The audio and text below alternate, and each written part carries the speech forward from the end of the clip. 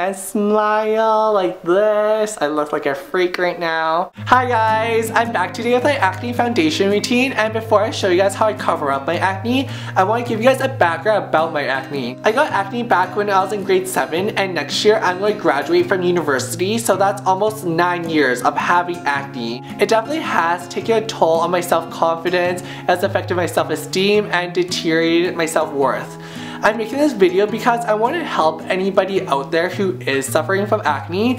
As vain and superficial as putting foundation on may sound, it definitely has helped me walk down the street and just talk to people in a different way. I've only been using makeup for 2 years, so everything I do is amateur. I'm far from beauty guru status, but I hope this video does help someone up there. So without further ado, let's get started.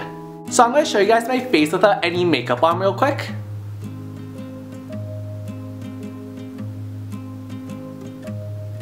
As you guys can see, I do have a lot of acne scarring from high school. I used to have a lot more acne, so it's got a lot better since. I just cleansed my face and put a toner on, and the first step to my foundation routine is a moisturizer. The moisturizer I'm using today is going to be from Cetaphil, and this is their daily facial moisturizer, and this is my daytime moisturizer. The reason for this is because this does contain SPF 15 in it, so it really prevents any dark spots from building up on your skin. I'm going to take 2 pumps of this on my fingers and apply it to my face. My skin is pretty dry in some areas, so the foundation does cake around. The moisturizer does a really good job of preventing that cake from building up, so that's why I like to apply a lot of moisturizer on my skin.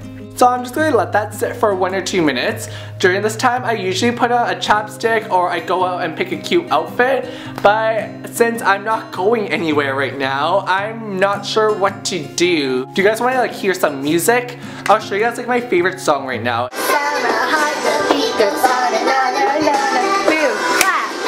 I'm choking right now.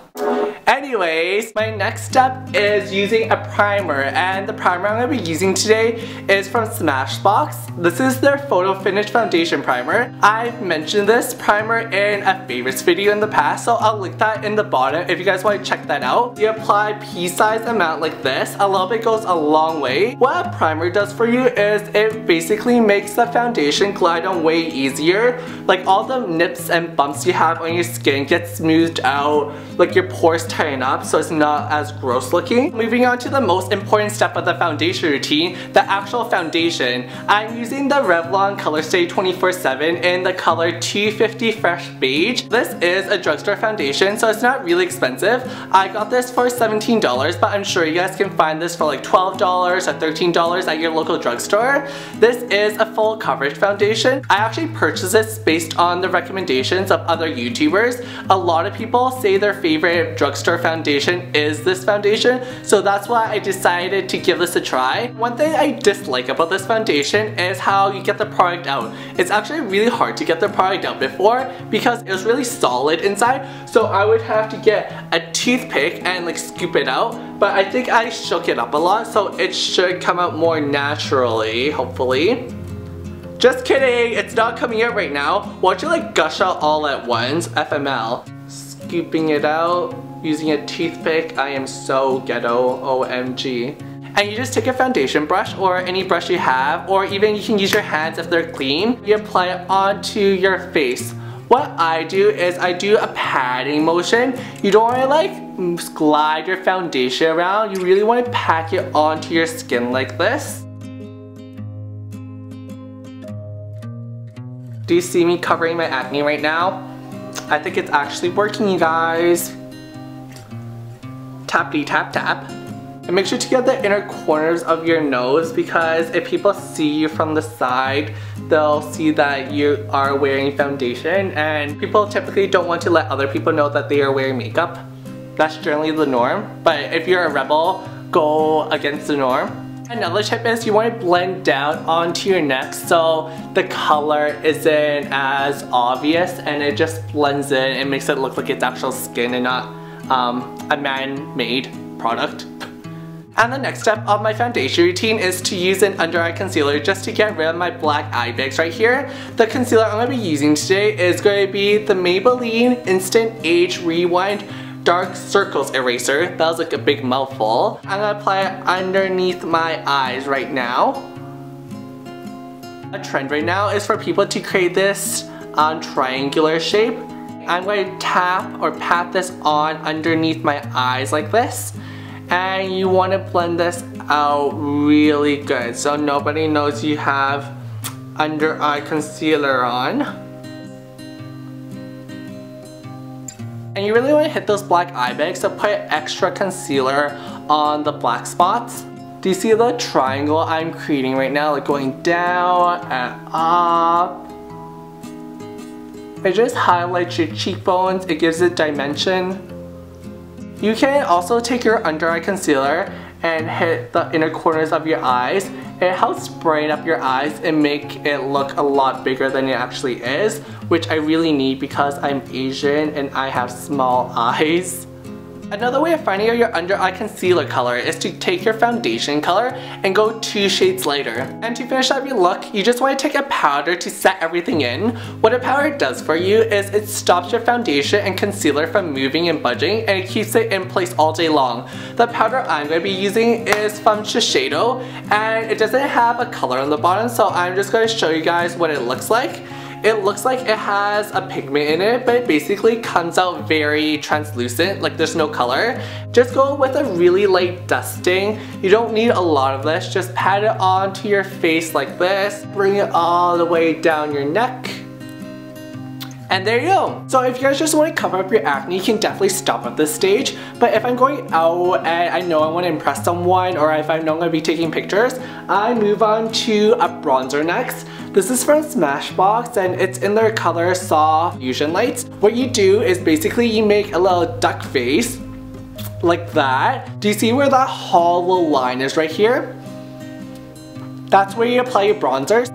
And you just really want to follow that line you create when you make your duck face. This is where I practice my duck faces for selfies, in front of the mirror obviously. Look at that light right here hitting, and I'm just making a very natural shadow going all the way down to my chin. Bring it all the way down to your chin, just makes it look so much sharper, like your cheekbone I mean. Most people like to stop around here, like they just carve it out here, but I actually bring it all the way down. And another place you put on bronzer is your temples. Apply it like this. What I also do is I put bronzer on like the corners of my temples right here. Do you see how there's like a darkness right here? So it makes like the center of my forehead pop out, and it makes it looks like I have more dimension in my face, not just like a flat surface. Where I also apply bronzer is on the bridge of my nose right here, and oops, I almost poked my eye out right there. Right here and here. Don't put it on the top of your nose, okay? Put it on like the side of your nose. So it creates this illusion that you have a small nose. And you want to bring it all the way up your nose, like that. And just do the same thing on the other side. And the next place I apply bronzer is on the bottom of my lips right here. So again, it emphasizes how pouty my lips are. After emphasizing where the dark spots are on your face, you also want to emphasize where the light spots are. What I'm using to highlight today is a matte product. This is called Pearl. Very lightly, I'm going to apply it to where the light naturally hits my face. So right here on my T-zone. I'm patting this on right now, but as always, you really want to blend it out.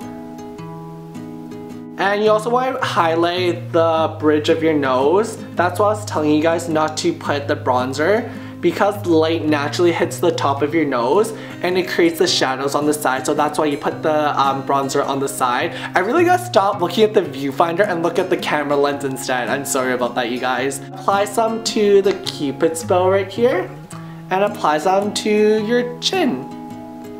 If you want, you can also apply some to the bottom of your eyes where we put that under eye concealer. It creates that Kim Kardashian triangle. And there you have it. This is completely optional, but my personal preference is to have a darker brow, so I'm just going to fill in my brows with the Mercier Accent Eyebrow Crayon. Just make them look a little bit darker than they actually are. Again, you definitely do not need to do this if you just want to cover up your acne. This is like totally additional. I just think a dark brow really frames your face and makes it look way more dramatic. Like, can you guys tell this is so much darker than this one right here? To be honest, I really don't have any technique. I'm just like blindly doing this motion on my brows. Doesn't that look natural? Last thing I'm going to do is put on a brow gel. What a brow gel does for you is it keeps your brows locked in place so they're not like flying everywhere. And the brow gel I'm going to be using today is going to be from Anastasia right here. Apply it all over my brows. And you don't need a lot of this product. A little bit goes a long way. I just like missed the tube if you guys didn't see.